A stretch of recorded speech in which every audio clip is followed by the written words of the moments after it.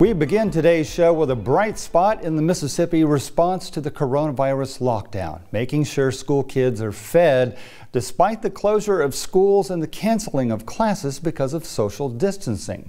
In this report, producer James Parker literally gets on the school bus to follow daily efforts to feed children in the Starkville Oktibbeha School District. Take a look.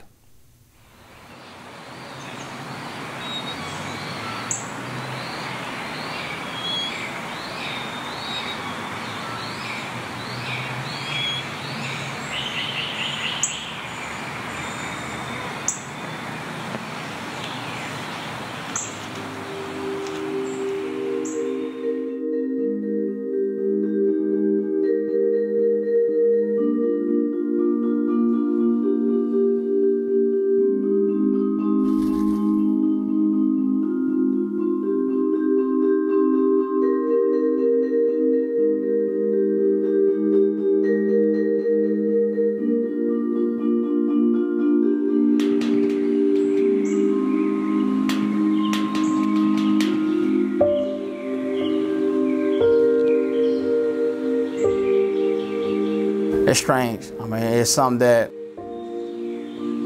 I never imagined in my lifetime.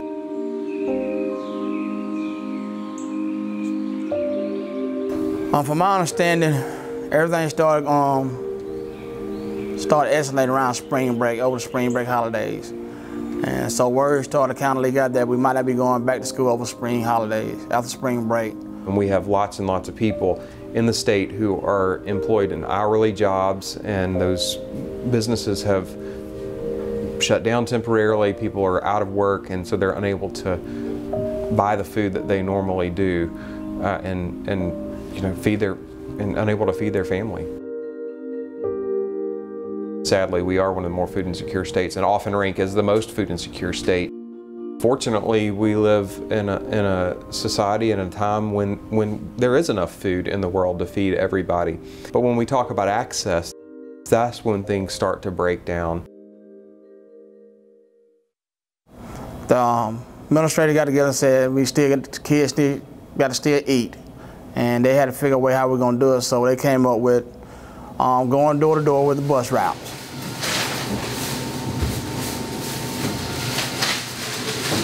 We met as bus drivers that Monday, and we're delivering lunch that Wednesday. There's been a lot of work going on behind the scenes to make sure everybody can get what they need. I have 60 packs for this, and we have 200, no, I have 60, so we have 300 left. Children's development is happening at a rapid pace. Having a proper diet, a good diet, makes a big difference in their ability to develop appropriately. It's important for us to feed these kids, to get them the right nutrition, to get them well-balanced meals so that as they're developing, they do so at an appropriate and an ideal pace. No, these two don't have bread. It's a strange situation for everybody to adapt to. We're not going to school, and trying to make sure all the kids still get schoolwork and get fed each day. But when we get there, you always have people that volunteer, that work in the cafeteria, that come up and bag up the food for us to load. So when we get there, they already did a great job having food ready to be loaded on the buses and stuff for all the bus drivers.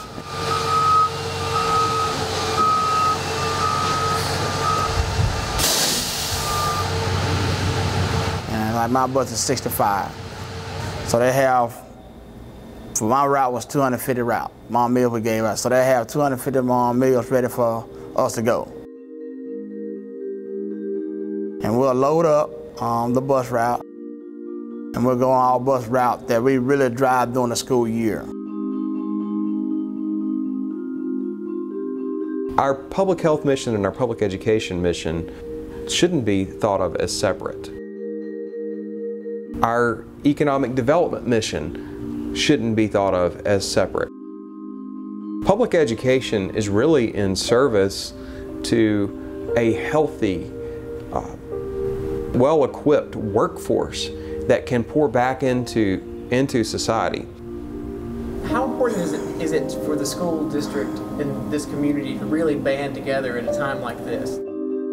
Well, one thing you hear us talk about around Starkville is the Jacket Nation. And the Jacket Nation is that everybody pitch in when it really count. Everybody got everybody back, in a sense. And those people that volunteer, they just want to help out. And in the need they can, in effect they can. And so some just came to bag up lunches, some came to help load buses, and some helped roll the buses and gave out lunches that day. So it was like Jacket Nation came together to provide for the community. That we do in Starkville.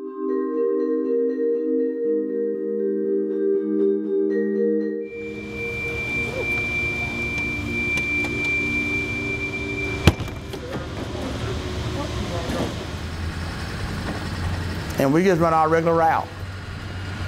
As you go through, by the second day, we knew who was gonna get the meal before we got there. I stood up front, and I tell Coach Denson, hey, give me 2, because I know that family's gonna get 2 meals.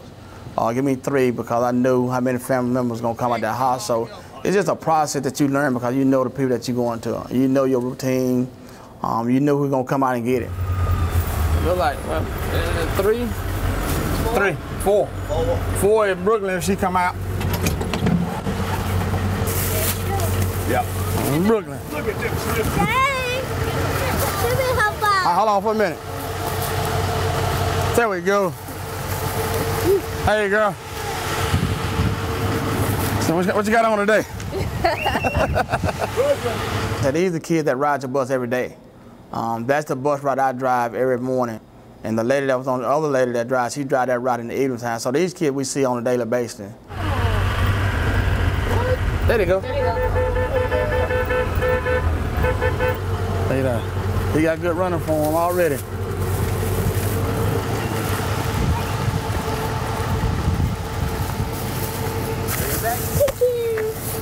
There you go. There's 2 other kids. 2? 2 more. 2 more. There you go, Coach. Thank you. Thank you. They're in their house. We'll see y'all on Monday. Have a great weekend. I was talking to a parent the other day, and I said, you know, as teachers, we always say that you ready to get out of school, and kids always say they don't want school. You know, you end up missing your students. The kids that you used to seeing and you teaching and stuff, you miss them. So it's strange that you don't see your students each and every day. How many you have? 1? Okay. Just 1? Just 1 today.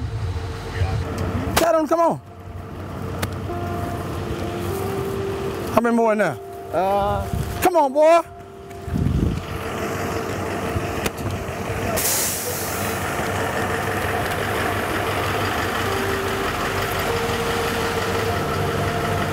Give it up to him.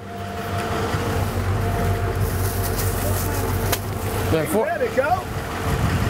Look, you gotta be big and strong. You gotta eat every day, you hear me? You're down there every day, okay? All right.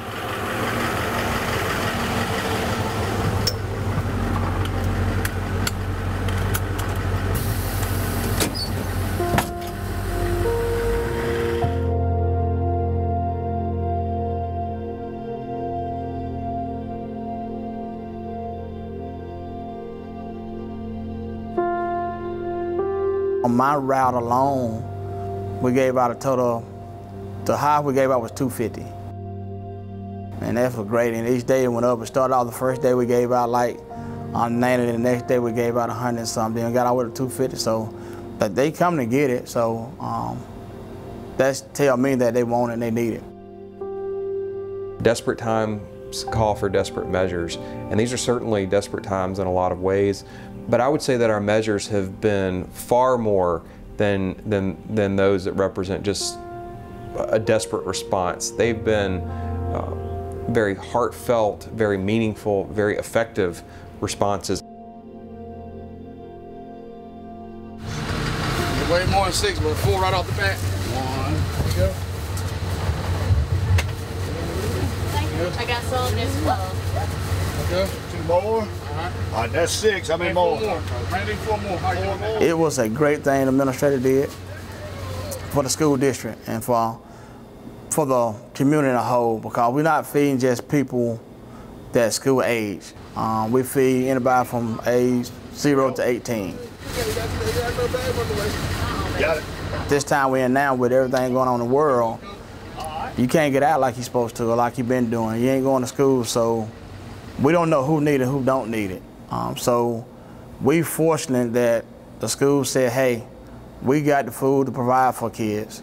Thank you as a parent, I would say, to our own local school district for this work. And I'm sure that I speak for the parents across the state and the country who have children in public schools and who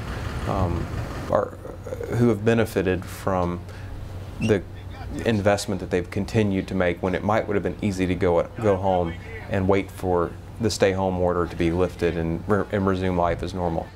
They've stayed the course and been true to the mission of public education, which is about advancing our society, creating that educated, healthy workforce for the future. And I'm grateful for that.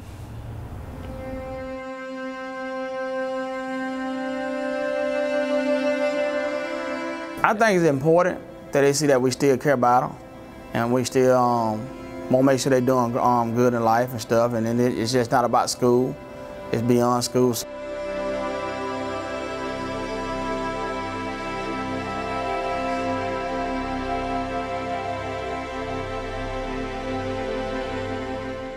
Which I think is great for the kid to see, hey, I go to a school just that care about me and not just about my education.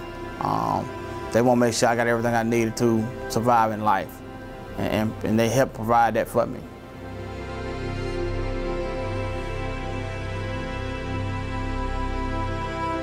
Man, I'm just the type of person that I'm going to do whatever I need to do to help out the next person. I grew up in Starkville, so I know the needs of people in Starkville. A lot of folks need that meal throughout the day. A lot of kids depend on that lunch.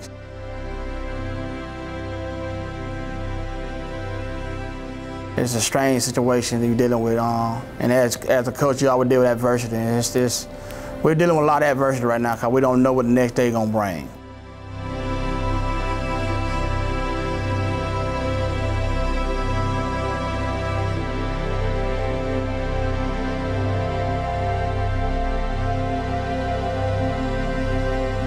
As long as we do it, I'll be out there doing it. And that's all I can do on my end. So I hope as long as we out, we provide meals for the kids.